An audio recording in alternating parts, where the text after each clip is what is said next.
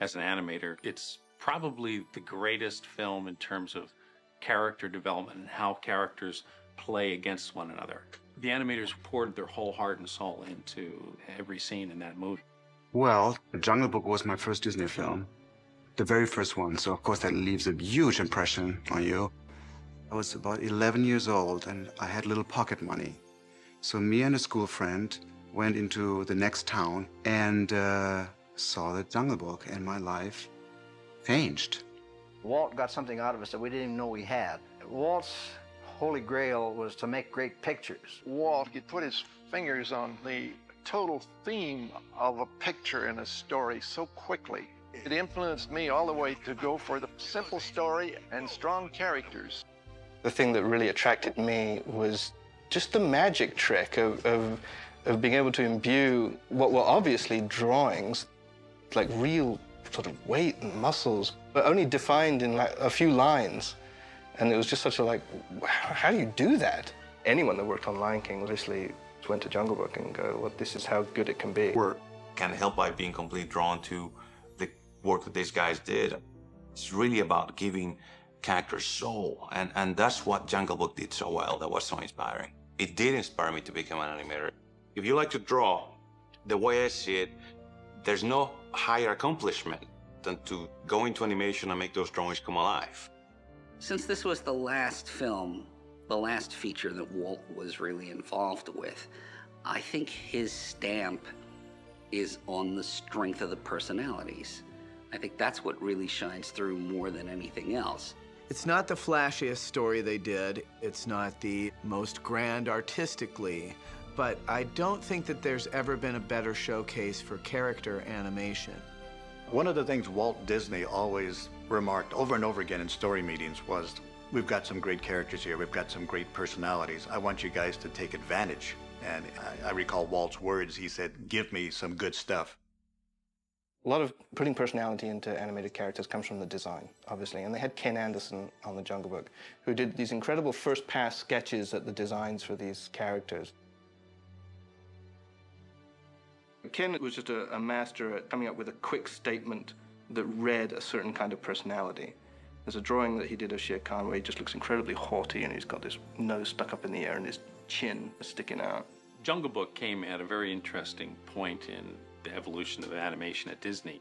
Walt, in some ways, knighted a group of artists, all at the ultimate pinnacle of their career. Woolie Reitherman, who was also one of Walt's 9 old men, was the director. He was this very weathered pilot who was also an animator and then went into the service during World War II. They would work closely together with one another. Frank and Ollie certainly worked the closest. And then there was, I think, Milt maybe a little bit proving his own worth out there. And there was, I think, like a healthy competition sometimes between these animators. John Lounsbury did the elephants. He had a great animator helping him, Eric Cleworth, who never gets a lot of credit, but Eric Cleworth also did some beautiful scenes with the elephants. But they were supervised by John Lounsbury. I just remember being absolutely delighted by John Lounsbury's animation of these elephants, Colonel Hathi, and he's marching along, and it's just like, whoa, such weight and power and strength to these characters. When I got to the studio, I met John Lounsbury. He had these great thick pencils that he was drawing with that I ended up buying all the rest that there were of that pencil, and that became the pencil for me to animate my characters. Then there was Milt Khal's incredible design. Milt, primarily did everything on Shere Khan, all that phenomenal stuff with Ka. Milt Khal is all over this movie in every possible way, and he is really the animator's animator. His draftsmanship is brilliant. I've been through the Disney Animation Research Library looking for a bad Milt Khal drawing, and I have yet to see one. They don't exist. I give up. The guy was flawless. Milt Khal was doing a lot of animation on all the characters to sort of set them up, and then it would pass it off to the other animators. Say, okay, this is it. Now go do it. I don't think it's possible to be a top-notch animator without being a very excellent draftsman. You have to be able to draw these characters in order to move them around and articulate them, you know. So there's no way of doing it unless you draw very well. Frank Thomas and Ollie Johnston worked very close together, you know, for their whole careers. Frank and Ollie animated about 50% of the movie. The animation on Baloo is probably Frank Thomas's finest.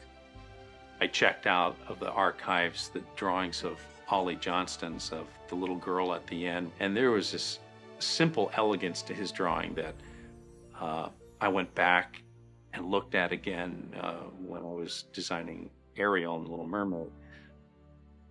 I don't know. It's the high watermark of design and character really blended well together. I don't know that we've ever done better than that. It's influenced me in every character I've ever done. I mean, just the level of understanding of how to portray a character, how to make it appealing. They animated roughly half the movie between the two of them over the course of a very short span of time. Even their name is like one name, Frank and Ollie, and their offices were right next to each other. You would always see them in each other's office talking about an idea. It seemed like they developed this way of thinking that really went back all the way to when they started here at the studio. They're brilliant animators, both of them. You get the feeling that they were constantly kind of showing each other their stuff and getting the other's take on a scene. I think I'm most proud of the fact that between the two of us, we got that real warm friendship to come through. And that's what we wanted. We were both striving for that. And we both did practically all of the Bear and Mowgli. And we felt would be the heart of the picture, and the warmth in a picture is what Walt always wanted us to get. I attended a lecture that Frank and Ollie gave for the Animators Union out here, and they ran a clip of Baloo introducing himself to Mowgli, and I remember thinking, wow, it's just a pile of drawings. It's just a pile of drawings, and look how full of life it is. The expression always begins with the eyes. Walt always told us the audience watches the eyes, and you better watch them too. The eyes really reveal more than any part of the rest of the face what the character is thinking. Now, in the case of Shere Khan, he's very cool, very confident. He doesn't have to open his eyes wide. But poor Cow over here has quite a problem, and he's worried, he's concerned, he's trying hard to come up with some kind of an alibi or an excuse. It gives you an animator a wide latitude of expressions. The one that kind of clicked into me was Jungle Book, and I think it was because it's not the strongest story they ever did, but the acting, I think, is at the very pinnacle of any film acting done in animation. There's acting performances left and right.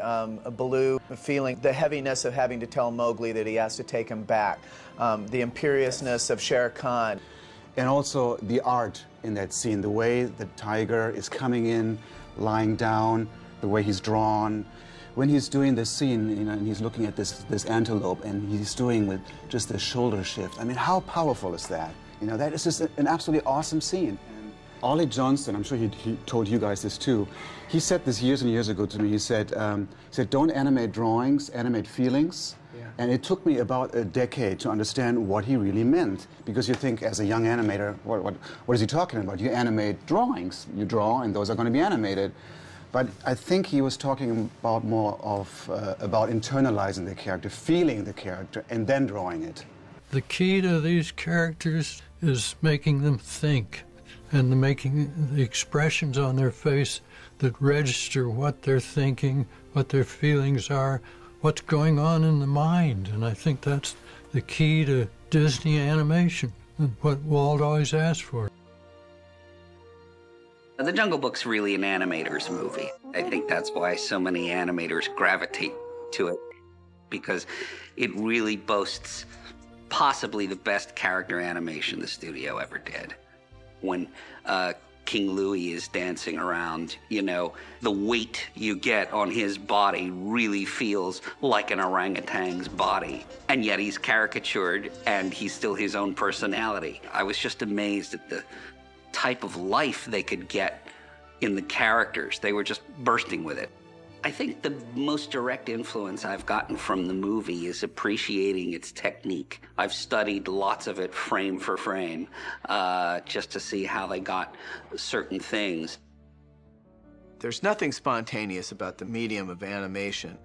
Animation is, by its very nature, is a slow, kind of thoughtful medium where you analyze something and then you perfect things. But Jungle Book feels kind of spontaneous. There's a looseness to the performances and a lightness to them. And that is something that I've tried to have in my work.